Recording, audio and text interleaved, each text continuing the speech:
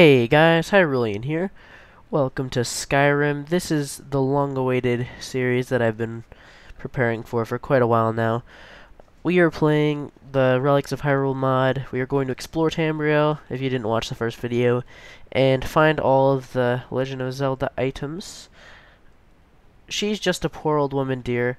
Anyway, before I get started, I figured I'd explain who my character is.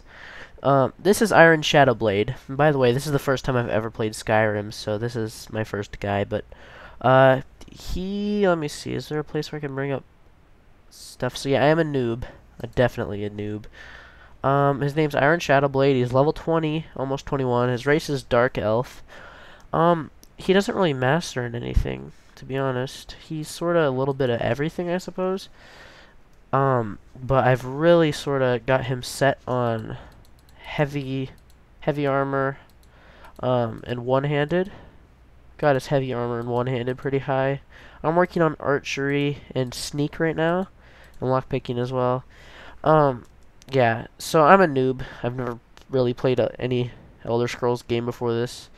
And as you can see, I have some other mods installed, but that's not important. Anyway, so just to give you a little rundown of some mods that I have installed. I have some mods for possible movies that I'm planning on making: Sky UI, more HUD, immersive armors, immersive weapons, etc., etc. And I also have a mod that makes it so Iron can be both a vampire and a werewolf, because I wanted to try them both.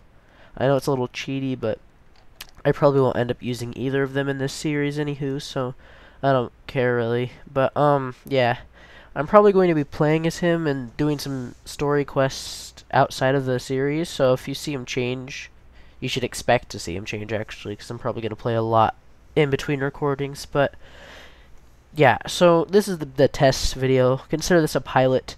I'm going to try out how I'm going to run everything and see if I like it, and if I don't, I'm going to end up changing it. And also, just to let you know, this is going to lag really bad. Well, at parts, it's going to lag really bad. You're going to notice frame rate, and it's going to make you annoyed, but you're going to have to deal with it. And also, I'm not sure what's going on over here with this, but for some reason, all of his sheaths are like slightly levitated off his body. I'm not sure if that's a common thing or something, but yeah, it's sort of weird how that works. Well, yeah, let's just jump right in. So, here we go. Today, I'm going to be collecting the Ordon Sword. This is the first episode. I'm at Angene's cabin, if you want a little look at that. If you haven't found it already, which I'm sure you have because it's near the beginning of the game where you find it. The Guardian Stones are right outside of Riverwood here. You just, like, here's Helgen, and when you escape with that one guy, I can't remember his name right now, you just go down here and pass the Guardian Stones to get to Riverwood. It's just right across the river from there. So anyway, we're here, and we're going to go ahead and go inside our house, and here we have the Ordon Sword. Tell me, do you ever feel a strange sadness as dusk falls? Yeah, it has a lot of cool things. We'll read the note first, though. What is this blade made of? It is steel, certainly, but well forged. The blade looks rough, but I think that is due to age. Handling it is dangerous. I almost cut open my finger. For now I am keeping it aside, but I'm sure if I brought it to a talented smith or Altarian mage, they could enhance the blade. Would Quicksilver do it? Perhaps some heat? Too hot, and it would have to be quenched carefully. That's logical. I am no smith, though, so I would not know. Also, I forgot to mention, there's a smith. I'm not going to go through the upgrading process on any of the things in this mod, but there's a smith somewhere outside of Riften, if I remember correctly. It's like, hold on, let me just, oh, I don't want to place that marker. Whatever. It's a little dodgy, too, my system that I've got running on right now. Anyway, here's Riften, somewhere around here. Yep, here's Riften. And there's a Tamriel forge somewhere off this way. I'm not entirely sure. I think it's like around here or here somewhere. I'm not gonna go to it either way. I'm gonna stick to the finding of the items. I'm not gonna upgrade any of them, but yeah, you can upgrade them. So we'll just suppose we'll just take that. And here's the Ordon Sword. So that was easy. Each of them have this nice little text that goes along with them. It's pretty nifty.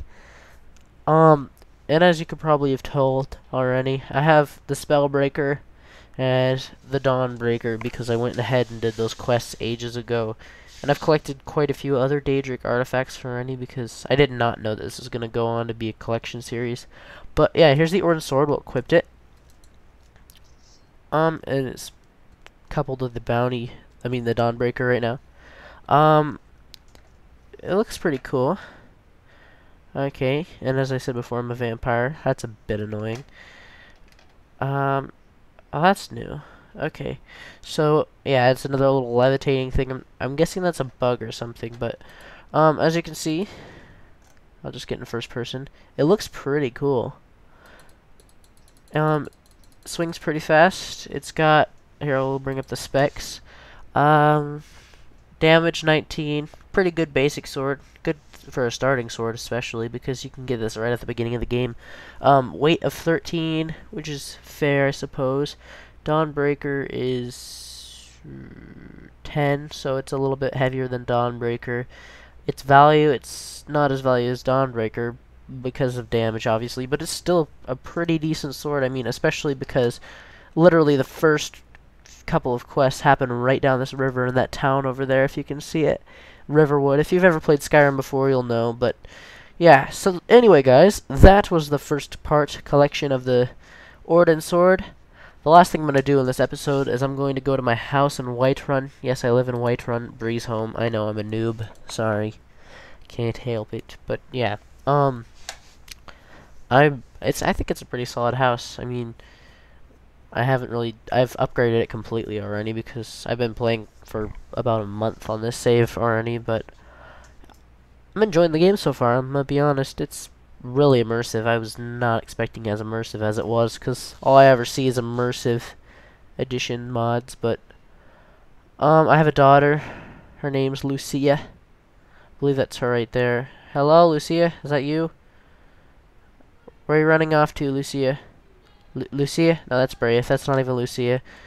Oh, well. Anyway, let's just go inside my house. I'm not sure where I'm going to put them. I'm probably going to get a chest and set it up inside my house for all of them. But for now, we'll just go inside and we'll go check on Lydia. I don't know. We'll just go inside and... Oh, there she is. Hello. She is. Yeah, so I guess I could just put it on this rack for now. Will it go on there? Yeah, it will. Okay, so there we go. We've collected the Ordon Sword. That is going to do it for the first episode of the Relics of Hyrule collection series, guys. If you enjoyed this video, leave a like, leave a comment, and check the episode 0 where I showed off my little beginning spiel and told about the series. If you want to download the link, there will be a playlist that you can go to. And if you didn't go to the playlist, just check the channel and you can find the playlist. Anyway, guys, like I said before, that's going to do it. See you guys later. Goodbye.